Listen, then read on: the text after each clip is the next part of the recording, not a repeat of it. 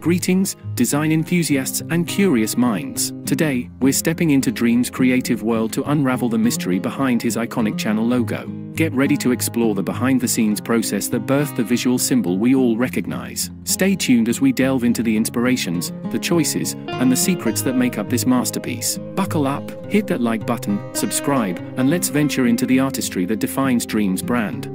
I was like, what if I just made my channel branding like kind of crappy? I just made it kind of like, it looks like I didn't try. And so I did like a little smile guy. And then I was like, how else can I get stand out? I was like, what if I just use like a repulsive color? I was like, I just use the most standout color. So I went into paint.net and I picked like piss green and went on my channel and was like, you know what? That's cool. And I ran with that. And then, of course, I shortened the name from Dream Traps to Dream because I was like, Dream stands out more.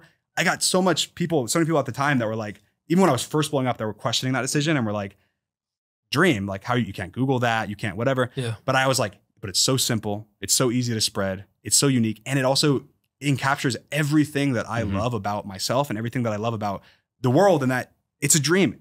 Dream is the word dream. I want everything I do to feel like that, to feel like the word dream. Like you can be, you have your own world. You have everything you can do. And so I was like, no, I don't care if you can't Google it. Eventually, if I'm big enough, you can. You'll look up dream and it'll pop me up instead of the definition of the word or whatever. It's all in the line of like creating your own reality. Yes. Even the branding, right? It's like the smiley face. Like I can create my own version of it. Even a pre-face reveal, right? Like it's like a voice and an image and a concept, and I could create my own version of it.